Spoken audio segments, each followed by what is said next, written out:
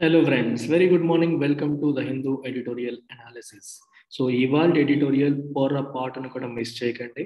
ప్రతి ఒక్క అక్షరం, ప్రతి ఒక్క పదంలో కూడా డీప్ మీనింగ్ అనేది ఉంది. దీనికి ఎంటైర్ బ్యాక్గ్రౌండ్తో పాటు, బేసిక్స్తో పాటు దీని యొక్క పూర్తి మీనింగ్ని మనం బయటికి లాగేసి చివరిలో ఒక మంచి కన్క్లూజన్ కూడా ఇచ్చే ప్రయత్నం చేద్దాం. Right. So before that let me tell you LTX classes as an organisation A courses offer చేస్తుంది అనేది కూడా మీకు తెలియజెప్పాలి. ఒకసారి మీరు ఇక్కడ చూస్తే you can see there are multiple courses. Predominantly మనం యూపీఎస్సికి కోర్సెస్ ఆఫర్ చేస్తున్నాం. అలాగే యూపీఎస్సితో పాటు ఆప్షనల్, యూపీఎస్సి యొక్క optionals political science, public administration, sociology and anthropology offer చేస్తున్నాం. అలాగే క్యాట్, ఇది మనకి ఎంబీఏ ఎంట్రన్స్ ఎగ్జామ్. మనకి ఇండియాలో ది టఫెస్ట్ యాప్టిట్యూడ్ టెస్ట్ ఏది అంటే క్యాట్ అని చెప్పొచ్చు. సో క్యాట్కి కూడా కోచింగ్ అనేది ఇస్తున్నాం. క్యాట్కి ఇంగ్లీష్ నేనే స్వయంగా చెప్తాను. రైట్. అలాగే మనకి క్వాంటిటీ రీజనింగ్కి కూడా 15 years ప్లస్ టీచింగ్ ఎక్స్పీరియన్స్ ఉన్న మంచి ఫ్యాకల్టీ మనకి చెప్తున్నారు. సో మన ఎక్స్క్లూజివ్ క్యాట్ ఛానల్ని మీరు సబ్స్క్రైబ్ అయ్యి అందులో చూస్తూ ఉంటే you will understand the content. అలాగే other government exams like bank exams, SSC, railway, RBI grade B, వీటన్నిటికీ కూడా మనం క్లాసెస్ అనేవి ఆఫర్ చేస్తాం. మనం ఆఫర్ చేసే అన్ని క్లాసెస్ కూడా, అన్ని కోర్సెస్ కూడా లైఫ్ టైం వ్యాలిడిటీతో వస్తాయి. లైఫ్ టైం వ్యాలిడిటీతో వస్తాయి అంటే అర్థం ఏమిటి? ప్రతి ఒక్క కోర్సు కూడా మీకు ఉద్యోగం వచ్చేంత వరకు, ఇన్స్టిట్యూట్ సపోర్ట్ అనేది మీకు జాబ్ వచ్చేంత వరకు మీకు ఉంటుంది. రైట్. సో ఎవరు కూడా మీ దగ్గర నుంచి యాక్సెస్ని రిమూవ్ చెయ్యరు. మీకు జాబ్ వచ్చే తర్వాత మీరే స్వయంగా దాన్ని వదులుకుంటారు తప్పితే యాక్సెస్ మా అంతటా మేము రిమూవ్ చేయడం అనేది ఉండదు. రైట్. డీటెయిల్స్ కోసం, ఫర్దర్ డీటెయిల్స్ కోసం మీరు ఈ నెంబర్కి కాల్ చేయండి. మీరు యూపీఎస్సి ప్రిపేర్ అవుతున్నా, యూపీఎస్సి ఆప్షనల్స్ ప్రిపేర్ అవుతున్నా, క్యాట్ ప్రిపేర్ అవుతున్నా, bank exams, SSC, railway, RBI, APPSC, TSPSC అవి ఇక్కడ రాయలేదు, ఏపీ అండ్ టీఎస్పీఎస్సి ఎగ్జామ్స్కి ప్రిపేర్ అవుతున్నా, గ్రూప్ 1, గ్రూప్ 2 లాంటివి ప్రిపేర్ అవుతున్నా సరే, ప్రతి ఒక్క సబ్జెక్టు, ప్రతి ఒక్క టాపిక్ కూడా బేసిక్స్ నుండి అందరికీ అర్థమయ్యేలాగా, అందరు ఫ్యాకల్టీ కూడా అందరికీ అర్థమయ్యేలాగా చెప్పడం అనేది ఇన్స్టిట్యూట్లో జరుగుతుంది. రైట్. సో ఓన్లీ టాపర్స్ని మాత్రమే దృష్టిలో పెట్టుకొని టాపర్స్కి బాగా ర్యాంకులు వస్తే సరిపోతుందనే ఆలోచన లేకుండా అందరికీ అర్థమవుతుందా లేదని ఆలోచిస్తూ కేర్ఫుల్గా ఫండమెంటల్స్ నుండి టీచింగ్ మెథడాలజీని ప్రిపేర్ చేయడం అనేది జరిగింది. ఓపిక్గా చెప్పడం అనేది జరుగుతుంది. టైం ప్రెషర్ లేకుండా క్లాసెస్ అనేవి మీకు డీటెయిల్డ్గా ఎక్స్ప్లెయిన్ చేస్తారు. కోర్సెస్ గురించి మీరు ఎంక్వైరీ చేయడానికి ఈ నెంబర్కి మీరు కాల్ చేయొచ్చు, లేదా మన వెబ్సైట్లో మీరు లాగిన్ అయ్యి రిజిస్టర్ చేసుకొని ltxclasses.com వెబ్సైట్లో రిజిస్టర్ చేసుకొని you can check our website. A doubts ఉన్నా ఈ నెంబర్కి కాల్ చేస్తే ప్రత్యూష మేడం మీకు డీటెయిల్స్ అన్ని ఎక్స్ప్లెయిన్ చేస్తారు. So let's get in to today's editorial. ప్రతి ఎడిటోరియల్ మనం స్టార్ట్ చేసేటప్పుడు ఒక విషయాన్ని గుర్తుపెట్టుకోవాలి. Title is extremely important. So title ఇక్కడ ఏం చెప్తుంది ఇవాళ? Falls dichotomy. డైకోటమీ అంటే అర్థం ఏంటి? డిఫరెన్షియేషన్, కాంట్రాస్ట్ అని అర్థం. అంటే రెండు వేరు వేరు అని. ఏ రెండింటి గురించి మాట్లాడుతున్నారు ఇక్కడ? They are referring to two concepts called merit, the other one reservation. Reservation మరియు మెరిట్ మధ్యలో ఉన్న డైకోటమీ ఏదైతే ఉందో అది ఫాల్స్ అని చెప్పంటారు. అంటే రెండు వేరు వేరు. Merit versus reservation. మనం ఎప్పుడు సోషల్ డిస్కోర్సెస్లో మనం జనరల్గా డిస్కోర్స్ అంటే మాట్లాడుకునేవి, మనం మాట్లాడుకునేటప్పుడు, డిబేట్ జరిగేటప్పుడు రిజర్వేషన్ ప్రకారం వెళ్ళడం కరెక్టా, మెరిట్ బేసిస్ మీద వెళ్ళడం కరెక్టా అని అంటాం. అలా అడిగేటప్పుడే ఒక విషయం ప్రస్ఫుటం అవుతుంది. ఏంటది? రిజర్వేషన్ ద్వారా వచ్చిన వాడికి మెరిట్ లేదని, మెరిట్ ఉన్నవాడికి రిజర్వేషన్ అవసరం లేదని, ఇలాంటి ఆలోచన అనేది ఆ క్వశ్చన్లోనే వచ్చేసింది. So merit is different from reservation. If someone is using reservation that means he doesn't have merit అనే ఆలోచన మన మాటల్లో వస్తుంది. అలా మెరిట్ని, రిజర్వేషన్ని డిఫరెన్షియేట్ చేసేయడం, ఇది ఉంటే అది ఉండదు, అది ఉంటే ఇది ఉండదు అని డిఫరెన్షియేట్ చేసేయడం, ఒక కాంట్రాస్ట్ని క్రియేట్ చేయడం, ఒక డైకోటమీని క్రియేట్ చేయడం అనేది కరెక్ట్ కాదు, అది ఫాల్స్ అని ఈ ఎడిటోరియల్ యొక్క టైటిల్ చెప్తుంది. అర్థమవుతుందా? సో చాలా డీప్ మీనింగ్ ఉంటుంది ప్రతి ఒక్క టైటిల్లో, ప్రతి ఒక్క కన్క్లూజన్లో, ప్రతి ఒక్క లైన్లో కూడా డీప్ మీనింగ్ ఉంటుంది. I hope you have understood now. So ఈ ఎడిటోరియల్ ఏముంటుంది? Dichotomy between merit and reservations is false. అంటే ఈ రెండు వేరు వేరు, రిజర్వేషన్ ఉండేవాడికి మెరిట్ లేదు అని చెప్పేయడం కరెక్ట్ కాదు అనేది ఈ టైటిల్ యొక్క ఉద్దేశం.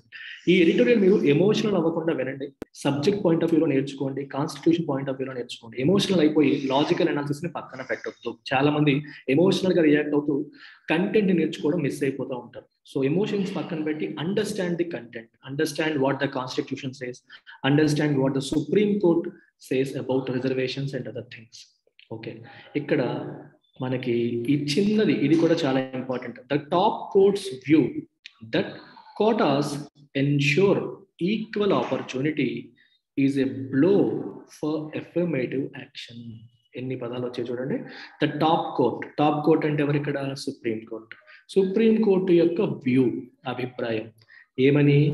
దట్ కోటాస్, కోటాస్ అంటే రిజర్వేషన్స్, వీళ్ళకి ఇన్ని సీట్లు వీళ్ళకి ఇవ్వండి, అన్ని సీట్లు వాళ్ళకి ఇవ్వండి అని చెప్పి ముందే అలొకేట్ చేయడాన్ని కోటా సిస్టమ్ అంటాం.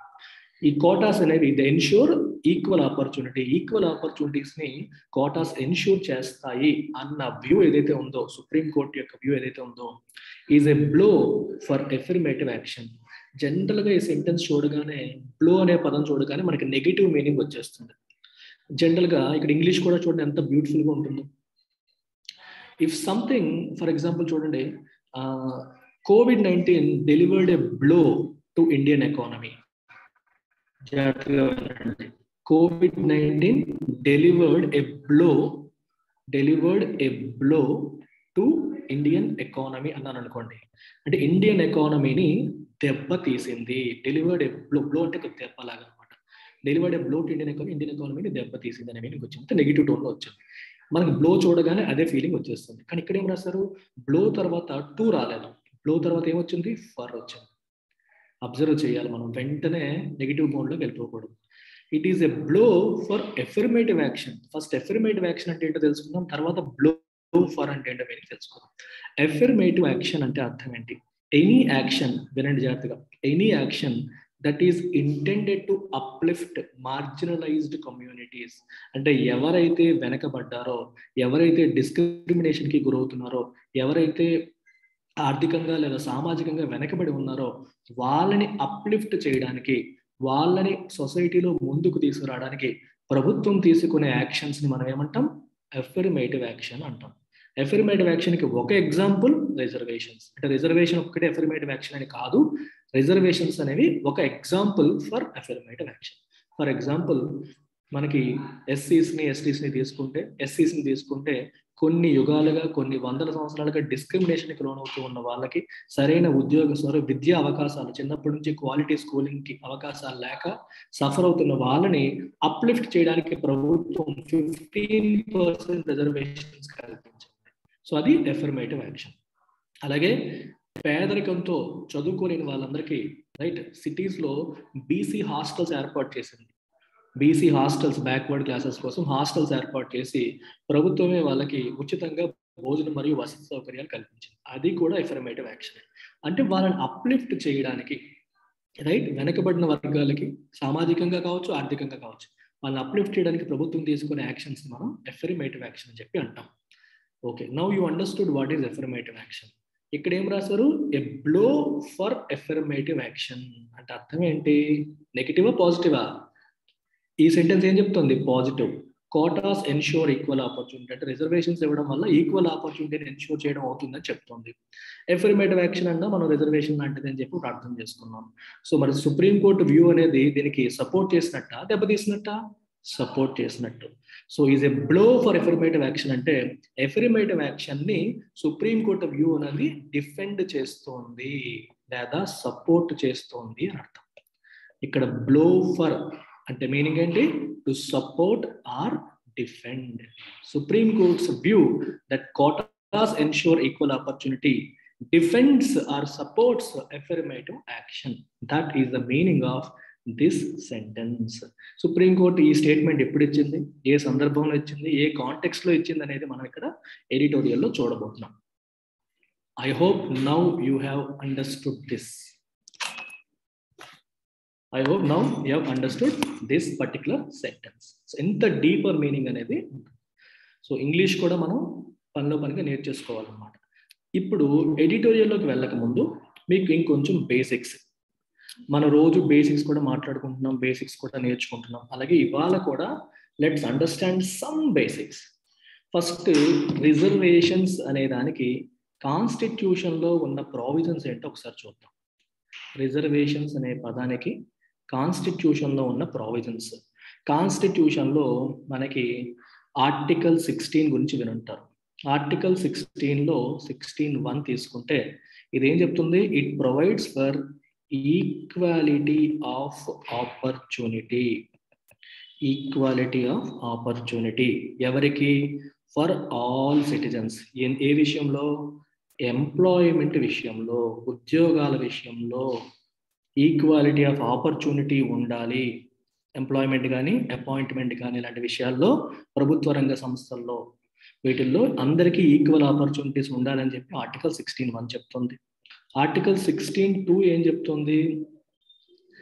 No discrimination. The state cannot discriminate. The state cannot discriminate. Right? ఏ విషయంలో? రిలీజియన్ బేసిస్ మీద కావచ్చు, రేస్ బేసిస్ మీద కావచ్చు, కాస్ట్ బేసిస్ మీద, సెక్స్ బేసిస్ మీద, డిసెంట్ బేసిస్ మీద అంటే వారసత్వం బేసిస్ పైన, ప్లేస్ ఆఫ్ బర్త్ బేసిస్ పైన, రెసిడెన్స్ బేసిస్ పైన, వీటిని బేస్ చేసుకొని ప్రభుత్వం డిస్క్రిమినేట్ చేయకూడదు. రైట్? డిస్క్రిమినేట్ చేయకూడదు అని చెప్పి ప్రభుత్వం చెప్తుంది, ఈ కాన్స్టిట్యూషన్ చెప్తుంది. ఇది చూడగానే చాలా మందికి ఒక డౌట్ వస్తుంది, సార్ మరి ఆ కాన్స్టిట్యూషనే డిస్క్రిమినేట్ చేయకూడదు అని చెప్తుంది, మరి ప్రభుత్వం ఏమో ఎస్సీ అని, ఎస్టీ అని, బ్యాక్వర్డ్ క్లాసెస్ అని చెప్పి మరి వాళ్ళకి ఎందుకు రిజర్వేషన్స్ ఇస్తుంది? మరి ఆర్టికల్ 16(2) ఏమో డిస్క్రిమినేషన్ చేయకూడదు అంటున్నారు కదా, అందరినీ సమానంగా చూడాలని అంటున్నారు కదా, మరి ఓసీని ఎస్సీని ఒకేలా చూడాలి కదా, ఎస్సీకి ఎందుకు రిజర్వేషన్స్ ఇస్తారు అనే క్వశ్చన్ ఇమీడియట్గా ఇది చూడగానే మనకు అనిపిస్తుంది. అయితే మీరు ఇంకొంచెం డీప్గా కాన్స్టిట్యూషన్ చదివితే, ఫండమెంటల్ రైట్స్ని చదివితే ఆర్టికల్ 16(4)లోకి వెళ్ళాలి మీరు. 16(4) ఏం చెప్తుంది? The state can make provision. The state can make provision దేనికి? For reservations. క్లియర్గా రాశారు ఇక్కడ. The state can make provision for reservations in favour of any backward class of citizens. Very very important. In favour of any backward class of citizens in the opinion of state, who in the opinion of state are not adequately represented. Not adequately represented. Very very important. అంటే అర్థం ఏంటి?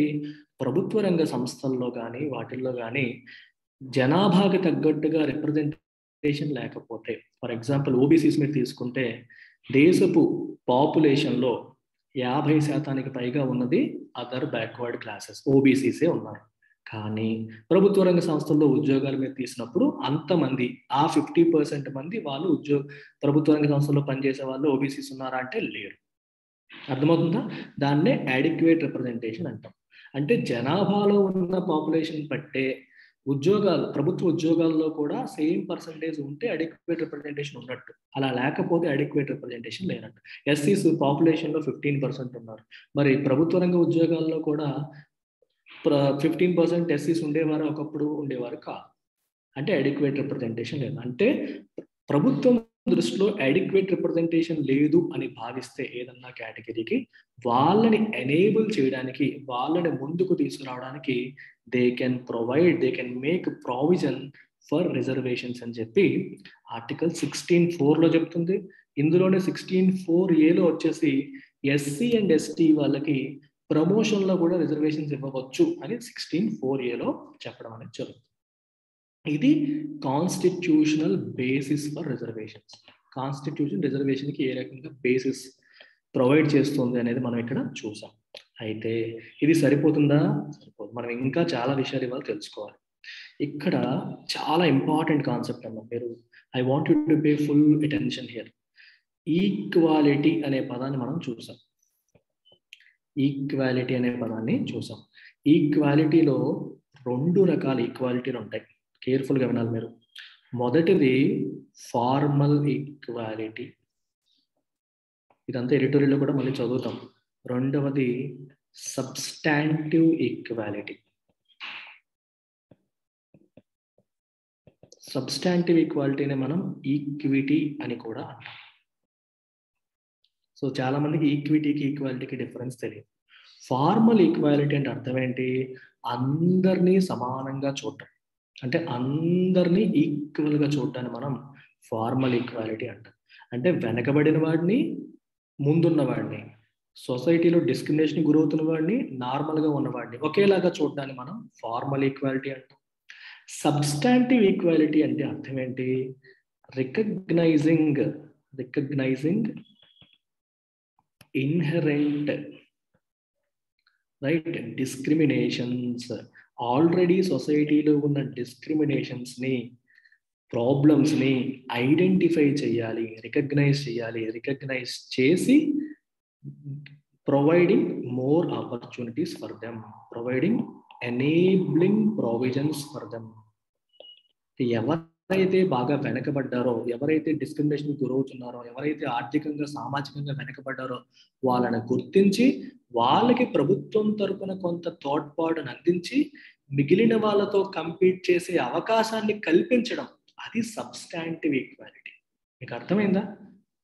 ఒక SC, ఒక OC ఉన్నారు. SC దగ్గర డబ్బులు లేవు, సోషల్గా discrimination గురయ్యాడు, స్కూల్లో కూడా తను డిస్క్రిమినేట్ చేశారు, దూరం కూర్చోబెట్టారు అనుకోండి. ఒక ఓపెన్ కేటగిరీ వ్యక్తి దగ్గర ఆదాయం ఉంది, చక్కగా స్కూల్కి వెళ్తున్నాడు, చదువుకుంటున్నాడు, మంచిగా అవుతున్నాడు. సో ఇద్దరిని ప్రభుత్వం ఒకేలాగా చూడడం ఫార్మల్ ఈక్వాలిటీ. అలా చూడకుండా వెనకబడ్డాడే, వీడికి డిస్క్రిమినేషన్ ఉంది, అయితే వీడికి కొంచెం మనం సపోర్ట్ చేయాలి, ఓపెన్ కేటగిరీలో ఉన్నవాడికి అన్నీ ఉన్నాయి, వీడికి లేవు, లేని వాడికి మనం కొంచెం సహాయం చేయాలని ప్రభుత్వం తోడ్పాటు అందించింది అనుకోండి, అది ఆర్థికంగా కావచ్చు, హాస్టల్స్ రూపంలో కావచ్చు, రిజర్వేషన్ రూపంలో కావచ్చు, అది సబ్స్టాంటివ్ ఈక్వాలిటీ. ఈ ఫోటో మీరు చూసుంటారు చాలా కామన్గా, ఎన్నోసార్లు మీరు వాట్సాప్లోనూ వాటిలోనూ చూసుంటారు. ఇందులో ఎడం పక్క మీరు చూస్తుంది ఈక్వాలిటీ. ఇప్పుడు వీళ్ళందరూ ఈ గ్రౌండ్లో అవుతున్న మ్యాచ్ చూడాలనుకుంటున్నారు. వీడేమో పొడుగ్గా ఉన్నాడు, వీడేమో వాడికంటే పొట్టుకున్నాడు, వీడు అంతకంటే పొట్టుకున్నాడు. ఇప్పుడు ముగ్గురికి ఒకే రకమైన స్టూల్ ఇచ్చామనుకోండి, సో అది ఫార్మల్ ఈక్వాలిటీ, అందరినీ ఒకేలాగా ట్రీట్ చేసాం. ఇప్పుడు అందరినీ ఒకేలాగా ట్రీట్ చేయడం వల్ల ఆబ్జెక్టివ్ రీచ్ అయ్యిందా? ఇప్పుడు ఈ అబ్బాయి చూడగలుగుతున్నాడా? మ్యాచ్ చూడలేకపోతుంది, ఎందుకంటే బాగా పొట్టువాడు, ఇతను బాగా పొడుగోడు, ఇతనికి పెద్ద ప్రాబ్లం లేదు, చిన్న టూల్ ఇచ్చినా, టూల్ లేకపోయినా తను చూడగలడు. ఈ మధ్యలో ఉన్నవాడికి ఈ టూల్ ఇస్తే చూడగలుగుతాడు, కానీ ఈ అబ్బాయికి ఈ టూల్ అనేది సరిపోవట్లేదు. సో ఇలా చూడకూడదు, ఈక్వాలిటీ అంటే ఇది కాదు అని చెప్పి, ఈ ఫార్మల్ ఈక్వాలిటీ అనేది రియల్ లైఫ్లో పనిచేయదని చెప్పి they came out with the concept called equity are substantive equality. So దీంట్లో ఏంటి, ఇతనికి అవసరం లేదు టూల్ లేకపోయినా తనకు కనిపిస్తుంది, so remove it, let's not support him any more. ఇతనికి ఈ మాత్రం ఇస్తే సరిపోతుంది, ఇచ్చేద్దాం. పాప ఈ పొట్టబ్బాయికి ఇది సరిపోట్లా, సో డబల్ ఇవ్వండి, దీనిపైన ఇంకొకటి వేసి ఇతను డబుల్ ఇచ్చి ఇతనికి కూడా చూశారు. ఇప్పుడు ఏమవుతుంది, we are providing equal opportunities to all of these to watch the match. Match చూడడానికి ముగ్గురికి సమానమైన అవకాశాన్ని మనం ఇప్పుడు కలిగించాం. ఇప్పుడు మీకు వీళ్ళకి ఒక కాంటెస్ట్ పెట్టారనుకోండి, ఈ మ్యాచ్ చూసి మీరు కామెంటరీ చెప్పాలి అనేది వీళ్ళ ముగ్గురికి కాంటెస్ట్. ఎవరు బాగా కామెంటరీ చెప్తారో చూద్దాము, కామెంటరీ చెప్పాడని కాంటెస్ట్ పెట్టారు. కాంటెస్ట్ పెట్టడం బాగుంది, కానీ ఇతనికి మ్యాచ్ చూసే అవకాశమే లేదే. మీకు అర్థమైందా? అప్పుడు ఈక్వల్ ఆపర్చునిటీ ఎలా అవుతుంది అది? ఇప్పుడు చూడండి, ఇతను మ్యాచ్ చూస్తున్నాడు, ఇతను చూస్తున్నాడు. సో ముగ్గురికి మనం మ్యాచ్ని ఒకేలాగా చూసి ఆస్వాదించే అవకాశాన్ని కల్పించాం. Now you can test. ఇప్పుడు టెస్ట్ చేయండి, వాళ్ళు సరిగ్గా ఎవరు బాగా కామెంటరీ ఇస్తారని ఇప్పుడు టెస్ట్ చేయండి. సో ఈక్వల్ ఆపర్చునిటీ ప్రొవైడ్ చేయడం అంటే ఇది, ఎవరికి అవకాశం లేదో వాళ్ళకి కల్పించడం. దీన్నే సబ్స్టాంటివ్ ఈక్వాలిటీ, ప్రపోర్షనేట్ ఈక్వాలిటీ లేదా ఈక్విటీ అని కూడా అంటాం. So very very important concept that you need to understand. So formal equality doesn't work in real life, substantive equality మాత్రమే పనిచేస్తుంది. This is internationally accepted standard. Now, with this background, I want you to look at the editorial. Right. The Supreme Court has once again addressed the merit versus reservation debate, a misleading binary that has engaged public and judicial discourse for years. Beautifully written sentence చూడండి ఏం చెప్తుంది. Supreme court ఇంకొకసారి merit versus reservation డిబేట్ని address చేసింది, అంటే ఈ debate గురించి comment చేసింది. ఈ ఎటువంటి డిబేట్ ఇది? ఏ మిస్లీడింగ్ బైనరీ. బైనరీ అంటే మనకి మ్యాథమెటిక్స్ లో చదువుతాం బైనరీ సిస్టమ్. బైనరీ సిస్టంలో జీరోస్ మరియు వన్స్తో అన్నింటినీ రిప్రజెంట్ చేస్తాం. అయితే బైనరీ అంటే ఇక్కడ ఇంకో మీనింగ్ ఉంది, మ్యాథమెటిక్స్ మీనింగ్ కాదు. బైనరీ అంటే ఒకటి ఉంటే ఇంకొకటి లేదు అన్నట్టు. అంటే మెరిట్ ఉంటే రిజర్వేషన్ లేదన్నట్టు, రిజర్వేషన్ ఉంటే మెరిట్ లేదు అనే వ్యూ. అందుకే ఇది ఒక మిస్లీడింగ్ బైనరీ అన్నారు. Misleading binary, A view that once existence automatically eliminates the other thing అని అర్థం. ఒకటి ఉంటే ఇంకొకటి లేదు అనే మీనింగ్ ని తీసుకురావడమే బైనరీ. అది మిస్లీడింగ్ బైనరీ, అది తప్పుదారి పట్టిస్తుంది, అది కరెక్ట్ అప్రోచ్ కాదు, అది కరెక్ట్ మీనింగ్ కాదు, తప్పుదారి పట్టిస్తుంది అని అర్థం అనమాట. మనకి తప్పుదారిలో తీసుకెళ్తుంది. మెరిట్ ఉంటే రిజర్వేషన్ లేదు అనే వ్యూ ఏదైతే ఉందో అది తప్పుదారి పట్టిస్తుంది మనకి అని అర్థం. And that has engaged public and judicial discourses for years. కొన్ని సంవత్సరాలుగా పబ్లిక్ డిస్కోర్సెస్ మరియు జ్యుడిషియల్ డిస్కోర్స్ అంటే ప్రజల్లో మాట్లాడుకునేటప్పుడు కావచ్చు, జ్యుడిషియల్లో డిస్కషన్ జరిగొచ్చు కావచ్చు, ఈ బైనరీ అనేది నడుస్తూ ఉంది. అంటే if someone has reservation that means he doesn't have merit అనే వ్యూ అనేది ప్రివేల్ అవుతూ వస్తుంది. అది కరెక్ట్ కాదు. ఆ వ్యూని మళ్ళీ సుప్రీంకోర్టు ఇప్పుడు అడ్రస్ చేసింది. రీసెంట్ తీర్పులో దాని గురించి మళ్ళీ సుప్రీంకోర్టు మాట్లాడింది అని చెప్పి మనం ఈ సెంటెన్స్ లో తెలుసుకుంటాం. ఏంటి, ఏ విషయంలో? OBC quota, sorry all India కోటాలో ఓబీసీకి రిజర్వేషన్స్ ఇవ్వడం గురించి, ఆల్ ఇండియా కోటాలో ఓబీసీకి రిజర్వేషన్స్ ఇవ్వడం గురించి సుప్రీంకోర్టు తీర్పిచ్చింది. వ్యతిరేకంగా ఇచ్చిందా, ఫేవర్గా ఇచ్చిందా? Yes, in favour of. While ruling in favor of extending reservation to OBCs in the all India quota of seats in admission to undergraduate and postgraduate medical and dental courses, the court has concluded that the binary has become superfluous. Very important sentence. ఇక్కడ superfluous అంటే meaning ఏంటంటే unnecessary అని, అనవసరమైన discussion అది, right? మెరిటా రిజర్వేషనా అనే discussion అనేది unnecessary. We need not discuss it. ఈ binary ఏదైతే ఉందో, ఈ మిస్లీడింగ్ ఏదైతే ఉందో అన్నెసరీ, దాని గురించి డిస్కస్ చేయాల్సిన అవసరం లేదు అని చెప్పి సుప్రీంకోర్టు చెప్పేసింది. ఓబీసీస్ కి ఆల్ ఇండియా కోటాలో కూడా రిజర్వేషన్ కల్పించాలి అని చెప్పి తీర్పునివ్వడం అనేది జరిగింది. ఈ ఆల్ ఇండియా కోటా కదేంటి, దీని గురించి కూడా మనం ఒకసారి తెలుసుకోవాలి. మెడికల్ కాలేజెస్లో రైట్, ఇంతకు ముందు మనకి సెంట్రల్ ఇన్స్టిట్యూషన్స్ ఉంటాయి, స్టేట్ ఇన్స్టిట్యూషన్స్ ఉంటాయి. ఇదంతా మనకి తెలిసిందే. వినండి ఒకసారి. సెంట్రల్ ఇన్స్టిట్యూషన్స్ ఉన్నాయి, స్టేట్ కాలేజెస్ ఉన్నాయి. ఈ రెండు కాకుండా there is another concept called all India quota. ఈ ఆల్ ఇండియా కోటాలో ఏమవుతుందంటే ప్రతి స్టేట్ కాలేజ్ కూడా, ప్రతి స్టేట్లో ఉన్న కాలేజెస్ అన్ని కూడా they surrender certain number of seats, ఒక పర్సంటేజ్ ఆఫ్ సీట్స్ ని సరెండర్ చేస్తారు. దేనికోసం? ఆల్ ఇండియా కోటా కోసం. అంటే ఇప్పుడు ఆంధ్రాలో ఉన్న ఆంధ్ర మెడికల్ కాలేజ్లో కొన్ని సీట్లు ఆల్ ఇండియా కోటాకి సరెండర్ చేస్తారు. తమిళనాడులో ఉన్న మద్రాస్ మెడికల్ కాలేజ్లో సీట్లు ఆల్ ఇండియా కోటాకి సరెండర్ చేస్తారు. సరెండర్ చేయడం వల్ల అడ్వాంటేజ్ ఏంటి? ఏ స్టేట్లో ఉన్న స్టూడెంట్ అయినా వేరే స్టేట్కి వెళ్ళి చదువుకోవచ్చు. ఆంధ్రాలో ఉన్న స్టూడెంట్ ఆంధ్రాలో ఉన్న కాలేజీలో అడ్మిషన్ రాకపోయినా ఆల్ ఇండియా కోటాలో తెచ్చుకునే అవకాశం ఉంటుంది. ఆల్ ఇండియా కోటా ప్రకారం తనకి he will get access to Tamil Nadu, Karnataka, దేశంలో ఉన్న మిగిలిన రాష్ట్రాల్లో ఉన్న మంచి మెడికల్ కాలేజెస్కి కూడా తనకి యాక్సెస్ లభిస్తుంది. అలాగే తమిళనాడులో ఉన్న స్టూడెంట్ కర్ణాటకకి వెళ్ళి కూడా చదువుకోవచ్చు. ఇది ఆల్ ఇండియా కోటా కాన్సెప్ట్. ఈ ఆల్ ఇండియా కోటాకి రిజర్వేషన్స్ వర్తింప చేయలేదు. చూసారా, ఆల్ ఇండియా కోటాకి రిజర్వేషన్స్ అనేవి వర్తింప చేయలేదు. ఆల్ ఇండియా కోటా ఎప్పుడో వచ్చింది, కానీ దానికి రిజర్వేషన్స్ అనేది తేలేదు. ఇప్పుడు ఈ ఆల్ ఇండియా కోటాకి కూడా ఓబీసీ రిజర్వేషన్ అనేది వర్తింపజేయాలి అనేది కేసు. దానికి సుప్రీంకోర్టు ఇన్ ఫేవర్ తీర్పిచ్చింది. ఇప్పుడు సెంట్రల్ ఇన్స్టిట్యూషన్స్ లైక్ ఎయిమ్స్ ఇట్లాంటి వాటిలో రిజర్వేషన్ ఉంటాయి. స్టేట్ ఇన్స్టిట్యూషన్స్ లో కూడా ఆ స్టేట్ వాళ్ళు సెపరేట్ గా వాళ్ళ లోకల్ కాస్ట్లకి రిజర్వేషన్లు ఇచ్చే వాళ్ళు ఇస్తున్నారు, లేని వాళ్ళు ఇవ్వట్లేదు. మరి అటు ఇటు కాకుండా మధ్యలో ఉండేది, ఇది is neither centre Nar state colleges కానీ ఆల్ ఇండియా కోటా కింద. దీనికి ఏ రిజర్వేషన్ లేకుండానే చాలా నాళ్ళు నడిచేసింది. మధ్యలో ఎస్సీ ఎస్టీకి రిజర్వేషన్స్ కల్పించారు, కానీ ఓబీసీకి కల్పించలేదు. ఇప్పుడు ఓబీసీ కూడా కల్పించాలని చెప్పి 2021లో కేసు వేశారు. దానికి తీర్పు ఇప్పుడు ఇచ్చిన సుప్రీంకోర్టు ఇవ్వాలి. ఎస్, ఆల్ ఇండియా కోటాలో కూడా రిజర్వేషన్స్ అనేవి కల్పించాలి, ఓబీసీకి రిజర్వేషన్ కల్పించాలని సుప్రీంకోర్టు తీర్పు ఇచ్చింది. ఆ తీర్పు ఇస్తూ కొన్ని కామెంట్స్ చేసింది. ఆ కామెంట్స్ ఏంటంట, ఈ రిజర్వేషన్ వర్సెస్ మెరిట్ అనే డిబేట్ ఏదైతే ఉందో ఇది super ఫ్లూవస్, it is unnecessary debate చేయాల్సిన అవసరం లేదు అని చెప్తుంది. రైట్, ఎందుకు చెప్తుందంట చూడండి. The courts have now come to recognise the idea of substantive equality. ఇదే మీకు చెప్పాను, సబ్స్టాంటివ్ ఈక్వాలిటీ అంటే అర్థం ఏంటి? ఏ concept, an idea that recognizes inherent disadvantages that some sections have. So సొసైటీలో డిఫరెంట్ సెక్షన్స్లో కొన్ని సెక్షన్స్ కొన్ని ఇన్హరెంట్ డిసడ్వాంటేజెస్ ఏవైతే ఉన్నాయో వాటిని రికగ్నైజ్ చేసి వాటిని రిమూవ్ చేసే ప్రయత్నం చేయడం, లేదా తన వంతు సహకారంతో వాళ్ళకి ఈక్వల్ ఆపర్చునిటీ కల్పించే ప్రయత్నం చేయడాన్ని మనం సబ్స్టాంటివ్ ఈక్వాలిటీ అంటాం. The idea of substantive ఈక్వాలిటీని courts ఇప్పుడు రికగ్నైజ్ చేస్తున్నాయి.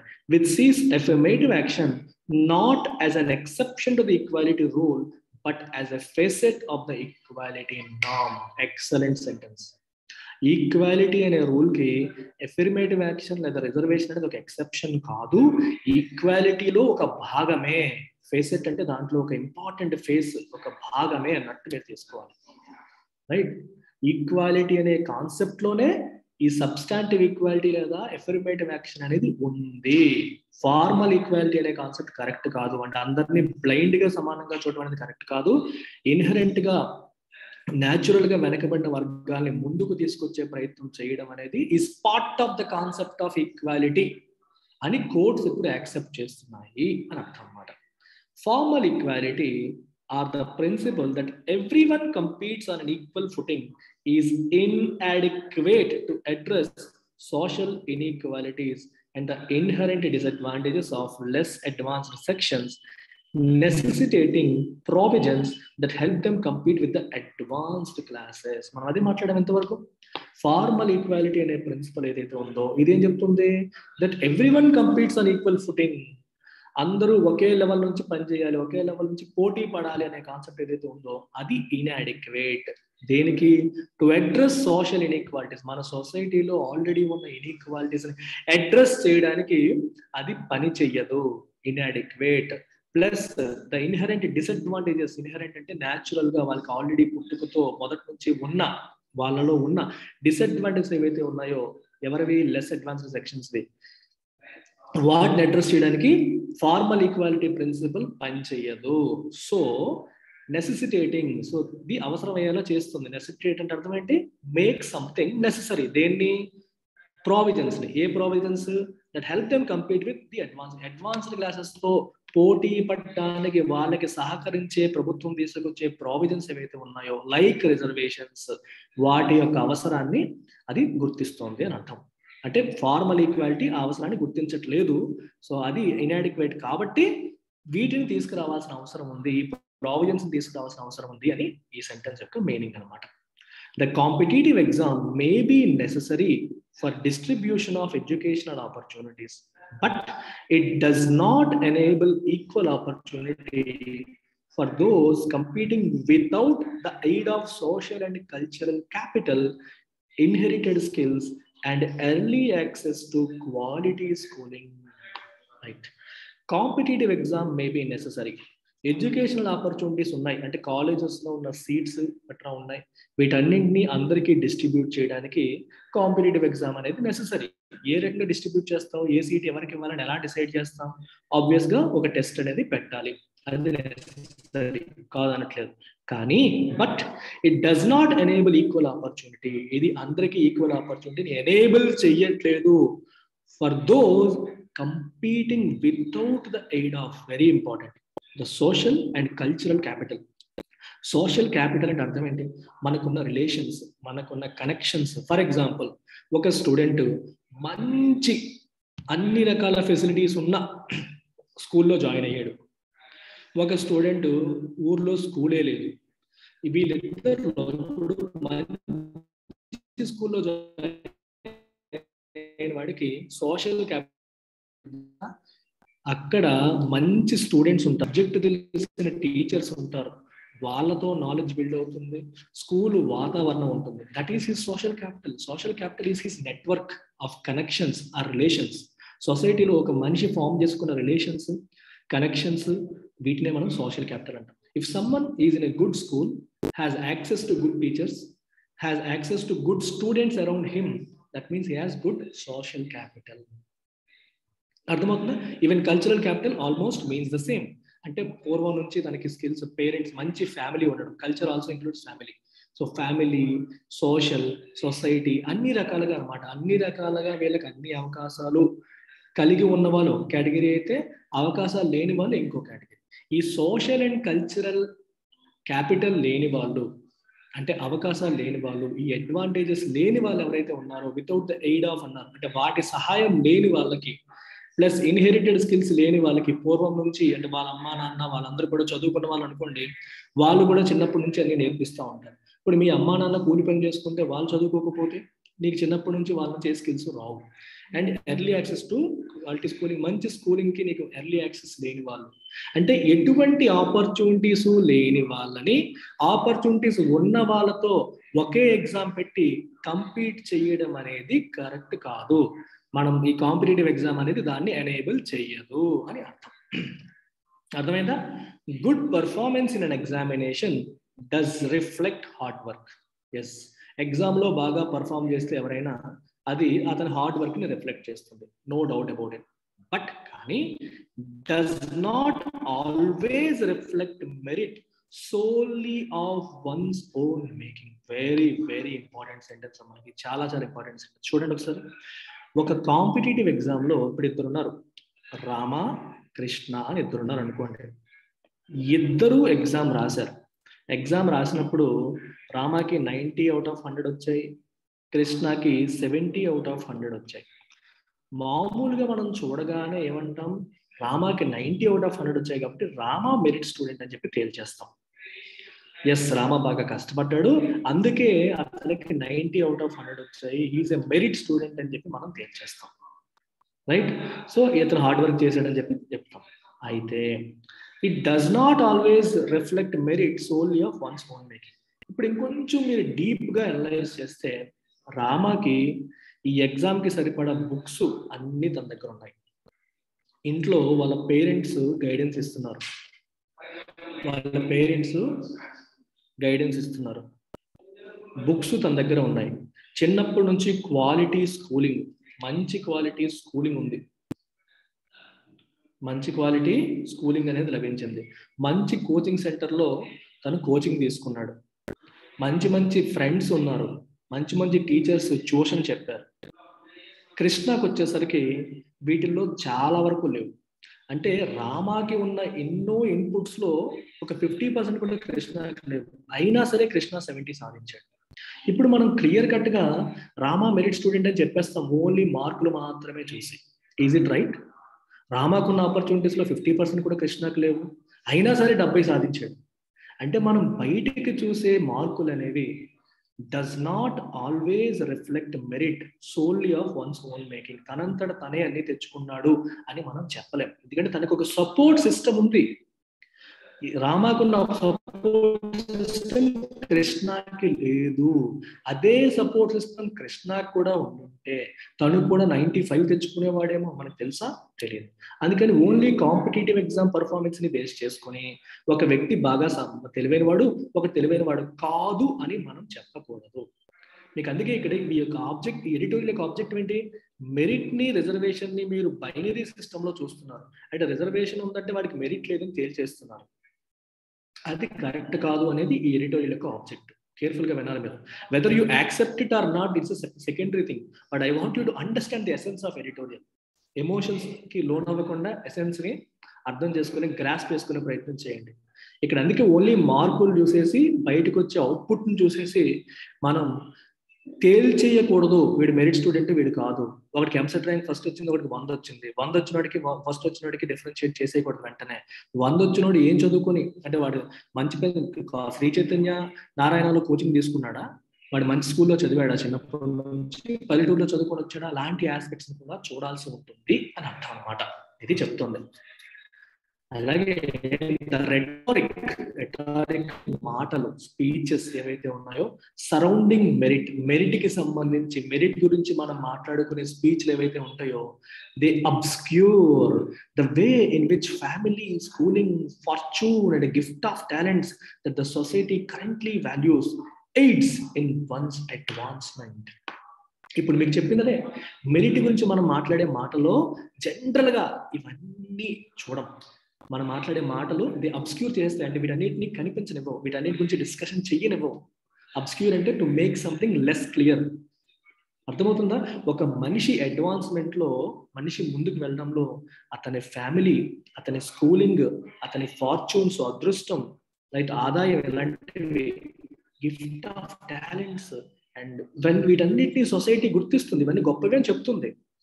కానీ అతని ఎదుగుదలలో వీటి యొక్క ఇంపార్టెన్స్ ని మనం మెరిట్ గురించి మాట్లాడే డిస్కషన్ అనేది వదిలేస్తాం. ఇప్పుడు ఎవరికైనా ర్యాంక్ వచ్చిందంటే ఆ పలానాడికి ర్యాంక్ వచ్చింది అని చప్పట కొట్టేస్తాం తప్పితే, ఇంకోటికి ర్యాంక్ అంతగా రాలేదంటే వాడికి రాలేదని తేల్చి పారేస్తాం తప్పితే, అతనికి ఏ అవకాశం ఉంది, ఇతనికి ఏ అవకాశం లేదు, అతని ఫ్యామిలీ ఏంటి, ఇతని స్కూలింగ్ ఏంటి, అతని టాలెంట్ ఏంటి, ఇలాంటి విషయాలు మనం పట్టించుకోము. అది అబ్స్క్యూర్ చేస్తున్నాం, వదిలేస్తున్నాం. అది కరెక్ట్ కాదు అని అర్థం. ఇదంతా ఎవరన్నారు? హిందూ వల్ల. Rights justice DY Chandrachud. ఇప్పుడు ఏదైనా సెంటెన్స్ ఇలా కొటేషన్స్ మధ్యలో ఇచ్చారనుకోండి, ఇలా 2 కొటేషన్స్ మధ్యలో, ఈ 2 కొటేషన్స్ మధ్యలో ఇచ్చిన సెంటెన్సెస్ ఎవరో ఒక వ్యక్తి చెప్పినవి అని అర్థం. ఎవరన్నారు? జస్టిస్ డివై చంద్రచూడ్ అన్నారు. And rises the relevant question weather marks are the best gauge of individual merit. Marks బట్టే ఒక వ్యక్తి యొక్క మెరిట్ ని మనం మెజర్ చేయగలుగుతామా అనే ఒక ప్రశ్న ఆయన లేవనెత్తారు. ఓన్లీ మార్కులు చూసి ఎలా చెప్పేస్తారు? ఒకరికి 105 వచ్చాయి, ఒకరికి 90 వచ్చాయి. 90 వచ్చిన చాలా మంది క్వశ్చన్ ఏమవుతుందంటే, సార్ 90 వచ్చేవాడికి నాకు 105 వచ్చాయి, నాకు 105 వస్తే సీట్ వచ్చింది, వాడికి 90కే సీట్ వచ్చింది, వాడికి రిజర్వేషన్ ఉంది అని చెప్పి మనం రిజర్వేషన్ అవహేళన చేస్తూ ఉంటాం. కానీ ఏమంటారు? మార్కులు బట్టి అతను మెరిట్ లేదని ఎలా చెప్పేస్తావు? ఇతరుకున్న ఆపర్చునిటీస్ వేరు, అతనుకున్న ఆపర్చునిటీస్ వేరు కదా అనేది నేను చెప్తున్నాను. సేమ్ ఇన్ దిస్ లైట్, అంటే ఈ యాంగిల్లో మనం చూసినట్లయితే, ఈ యాంగిల్లో మనం చూసినట్లయితే reservation ensures that backward classes are able to avail of opportunities that typically evade them because of structural barriers. Right? సొసైటీలో ఉన్న ఈ అడ్డంకుల వల్ల, ఆర్థికంగా వాళ్ళ వెనుకబడి ఉండడం వల్ల, సరైన క్వాలిటీ ఎడ్యుకేషన్ అందుకోలేకపోవడం వల్ల, సరైన పుస్తకాలను కొనుక్కోలేకపోవడం వల్ల, సోషల్ క్యాపిటల్ లేకపోవడం వల్ల వాళ్ళు ఏ ఆపర్చునిటీస్ అయితే మిస్ అవుతారో, ఏ ఆపర్చునిటీస్ అయితే వాళ్ళని ఇవేడ్ చేస్తాయి, ఇవేడ్ అంటే escape from them, A opportunities అయితే వాళ్ళకి అందకుండా వెళ్ళిపోతాయో అవి అందుకునేలా ఏం చేస్తుంది? రిజర్వేషన్ చేస్తుంది. అంటే అన్ని రకాల అవకాశాలు ఉన్నవాడు 100 మార్కులు తెచ్చుకుంటే, నాకు అవకాశాలు లేవు కాబట్టి 70 మార్కులు తెచ్చుకున్నా సరే సీటు లభించింది అనుకోండి. సో ఆ రకంగా అతనికి వచ్చిన మంచి కాలేజీలో చదువుకునే అవకాశం ఇప్పుడు నాకు కూడా లభిస్తుంది. ఎవరు చేశారు? అది రిజర్వేషన్ చేసింది.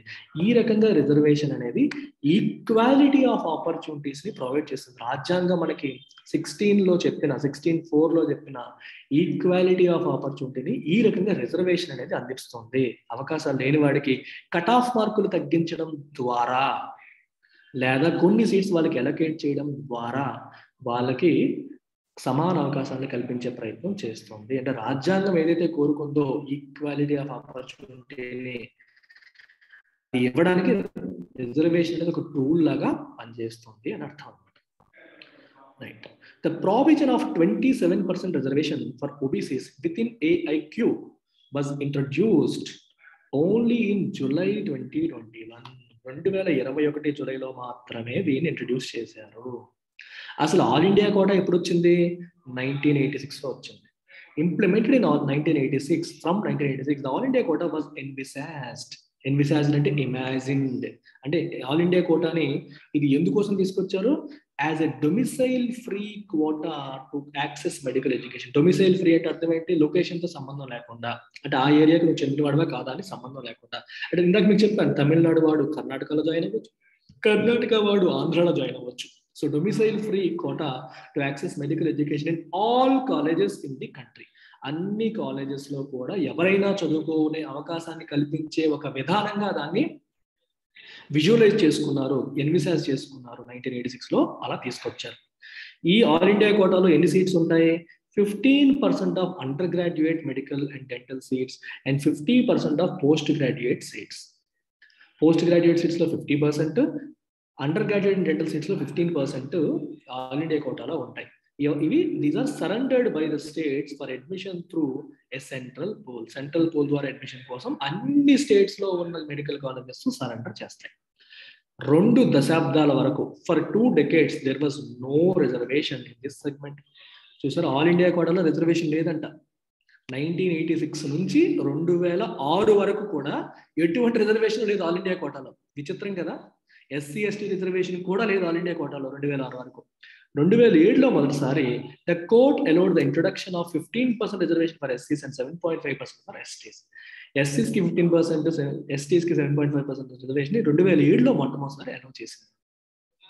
Even when the OBC quota was introduced in central government institutions alone, there was none in state colleges. OBC quota అప్పటికే సెంట్రల్ గవర్నమెంట్ కాలేజెస్ లో తీసుకురావడం అనేది జరిగింది, కానీ స్టేట్ కాలేజెస్ లోకి ఇంకా రాలేదు. ఇప్పుడు చూడండి, ఎస్సీ ఎస్టీ కోటా అనేది సెంట్రల్ లో ఉంది, స్టేట్ లో ఉంది, ఆల్ ఇండియా కోటాలోనూ ఉంది. ఓబీసీ అనేది సెంట్రల్ ఇన్స్టిట్యూషన్ లో ఉంది, కానీ ఆల్ ఇండియా కోటాకి ఇంకా తీసుకురాలేదు. So the decision to end this discrimination, అంటే ఎస్సీ ఎస్టీస్ కి అన్ని చోట్ల ఇచ్చారు, ఓబీసీస్ కి కొన్ని చోట్ల ఇచ్చి కొన్ని చోట్ల ఇవ్వలేదు. ఈ డిస్క్రిమినేషన్ ఎండ్ చేయాలి అనే నిర్ణయం ఏదైతే ఉందో, now has judicial ఇంప్రిమేటర్. State colleges లో ఓబీసీ కోటా ఇంకా ఇవ్వట్లేదు అని చెప్పి అంటున్నారు. ఇక్కడ చూడండి, మీరు సెంట్రల్ ఇన్స్టిట్యూషన్స్ లో ఓబీసీ కోటా ఉంది. ఇప్పుడు ఆల్ ఇండియా కోటాలో కూడా ఓబీసీ రిజర్వేషన్ అనేది తీసుకొస్తున్నారు. ఆల్ ఇండియా కోటాలో ఉన్న సీట్స్ అన్ని ఎవరివి?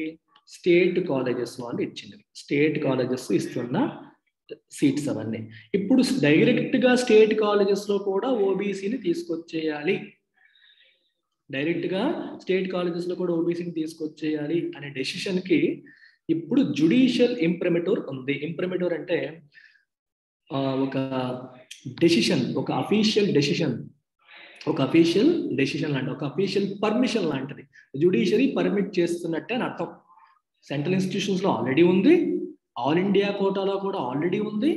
ఇప్పుడు స్టేట్ లో కూడా, అంటే స్టేట్ కాలేజెస్ లో కూడా మనం పూర్తిగా తీసుకొచ్చేయచ్చు అనే మీనింగ్, ఒక అఫీషియల్ లైసెన్స్ అనేది మనకి లభించినట్టే. ఎందుకంటే జుడిషియరీయే ఆల్ ఇండియా కోటాలో ఒప్పుకుంది కాబట్టి అని అర్థం.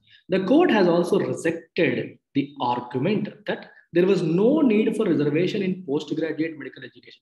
పీజీలో రిజర్వేషన్ అవసరం లేదు అనే ఆర్గ్యుమెంట్ ని కూడా కోర్టు కొట్టిపారేసింది. పోస్ట్ గ్రాడ్యుయేట్ ఎందుకు, గ్రాడ్యుయేషన్ ఇచ్చారు, పోస్ట్ గ్రాడ్యుయేషన్ లో కూడా ఇవ్వాలా, అవసరం లేదు కదా అనే ఆర్గ్యుమెంట్ ని కోర్టు రిజెక్ట్ చేసింది. Court ఏమంటుందంట, the impact of backwardness, it has said backwardness యొక్క ఇంపాక్ట్ ఏదైతే ఉందో does not simply disappear, automatic గా డిసపియర్ అయిపోదు అది. Because candidate has a graduate qualification వచ్చింది కదా అని చెప్పి తను బ్యాక్వర్డ్ కాకుండా పోడు, సడన్ గా తన బ్యాక్వర్డ్నెస్ డిసపియర్ అవ్వదు. And does not create parity between advanced classes and backward classes. Graduation చేసేగానే advanced classes కి బ్యాక్వర్డ్ క్లాసెస్ కి మధ్యలో ప్యారిటీ అంటే ఈక్వాలిటీ వచ్చేయదు. గ్రాడ్యుయేషన్ చేసేగానే ఇద్దరి మధ్యలో ఈక్వాలిటీ అనేది వచ్చేయదు. ఆటోమేటిక్ గా ఇద్దరి మధ్యలో డిస్క్రిమినేషన్ అనేది పోదు, డిఫరెన్షియేషన్ అనేది పోదు అని చెప్పి కోర్టు అంటాం. The latest judgment marks another notable addition to the body of affirmative action jurisprudence. Affirmative action కి సంబంధించిన లీగల్ సిస్టమ్, jurisprudence అంటే సిస్టమ్, లీగల్ సిస్టమ్ అని అర్థం. ఇక్కడ affirmative action సంబంధించిన ఈ సిస్టమ్ లో కోర్టు యొక్క లేటెస్ట్ జడ్జిమెంట్ అనేది ఇంకొక నోటబుల్ ఎడిషన్. రేపు పొద్దున మనం రిజర్వేషన్స్ గురించి, affirmative actions గురించి మాట్లాడితే ఈ జడ్జిమెంట్ గురించి కూడా మాట్లాడుకుంటాము. ఇది ఒక నోటబుల్ ఎడిషన్ కింద వచ్చింది. ఇప్పుడు మీరు దీనికి కన్క్లూజన్ ఏంటి అని అడిగారు అనుకోండి, సుప్రీంకోర్టు ఏదైతే చెప్పిందో దాన్నే మనం చక్కగా కన్క్లూజన్ కింద తీసుకురావచ్చు. సుప్రీంకోర్టు ఏం చెప్తోంది, there should not be any debate over merit versus reservation, that Hess become సూపర్ఫ్లూయస్, that Hess become unnecessary అని చెప్పి సుప్రీంకోర్టు చెప్తుంది. సబ్స్టాంటివ్ ఈక్వాలిటీ, వినండి మళ్ళీ కేర్ఫుల్ గా మనం కన్క్లూడ్ చేసుకుందాం.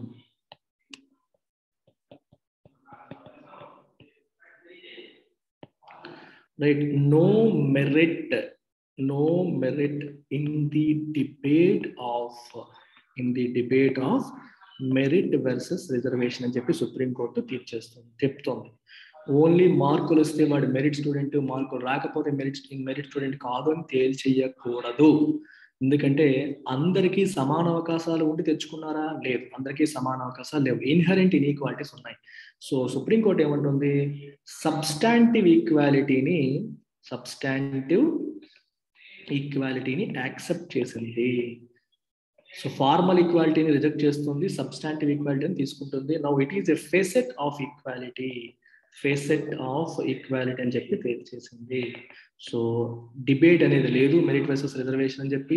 సబ్స్టాంటివ్ ఈక్వాలిటీ అనేది మనం యాక్సెప్ట్ చేయాల్సిన విషయం. మనం సో రిజర్వేషన్స్ కల్పించడం అనేది important. Reservations act as a tool to ensure equality. Reservations act as a tool to ensure equality. Ultimate గా ఈక్వల్ ఆపర్చునిటీస్ ని కల్పించడానికి మనకి రిజర్వేషన్స్ అనేవి ఒక టూల్ లాగా హెల్ప్ అవుతాయి.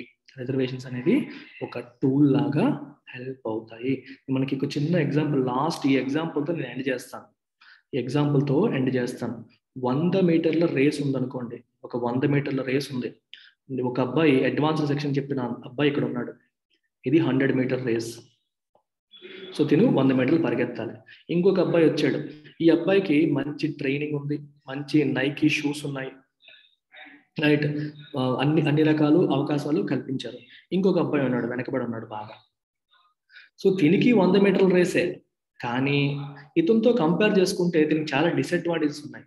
కాబట్టి రేస్లో బాగా వెనకబడిపోయాడు. అంటే స్టార్టింగ్ పాయింట్ ఇద్దరికి సేమ్ కాదు. పేరుకి 100 మీటర్ల రేస్ అయినప్పటికీ కొన్ని డిసడ్వాంటేజెస్ వల్ల వీళ్ళిద్దరికీ కొంత గ్యాప్ అనేది ఉంది. సో తనకి 100 మీటర్ల రేస్ కాస్త తనకి 120-130 మీటర్ల రేస్ లాగా అనిపిస్తుంది. ఆల్దో తను కూడా ఇక్కడే స్టార్ట్ అవుతున్నప్పటికీ కొన్ని బేసిక్ అడ్వాంటేజెస్ లేకపోవడం వల్ల వెనకబడిపోయాడు. అందుకని గవర్నమెంట్ ఏం చేస్తుందంటే, సరే అఫీషియల్ లెక్క అయితే ఇక్కడ 0 ఇక్కడ 100 కదా, నీకేమో 100 కాదు, నీకేమో 70 మీటర్ల రేసే, అంటే నీ కట్ ఆఫ్ మార్కులు 70 మార్కులు వస్తే నీకు చాలని చెప్పి ఇతనికి తగ్గించింది. మనం ఏమనుకుంటాం, ఇతనికేమో 100 మార్కులు అన్నారు, ఇతనికేమో 70 మార్కులు అన్నారు అని చెప్పి మనం అనుకుంటాం. సో ఇతను 70 వస్తే ఇతను మెరిట్ స్టూడెంట్ కాదు, ఇతనికి 100 వస్తే మెరిట్ స్టూడెంట్ అని చెప్పి అంటాం. కానీ ఇన్ రియాలిటీ ఇతనికి స్టార్టింగ్ లో ఉన్న అడ్వాంటేజ్ ఇతనికి లేదు. కాబట్టి ఇతను కొంచెం వెనక నుంచి స్టార్ట్ చేస్తున్నాడు. సో వెనక నుంచి స్టార్ట్ చేస్తున్నాడు కాబట్టి ఇతను 70 తెచ్చుకుంటే ఎంత సాధించినట్టు, ఇతను 100 తెచ్చుకుంటే అంత సాధించినట్టు లెక్క. ఇతను 70 తెచ్చుకోవడం, ఇతను 100 తెచ్చుకోవడం రెండు సమానమే అనేది అల్టిమేట్ గా చెప్తున్న విషయం. అందుకే మెరిట్ కి 100 వస్తే మెరిట్, 70 వస్తే మెరిట్ లేదు అని చెప్పకూడదు. Merit versus reservation debate correct కాదు అని ఫైనల్ గా చెప్తున్నారు అనమాట ఎడిటోరియల్లో. I hope you have got it. So this can be your conclusion. ఇది మీ కన్క్లూజన్ మీద తీసుకోవచ్చు. దట్స్ అబౌట్ ఇట్ అమ్మా. Take care, by.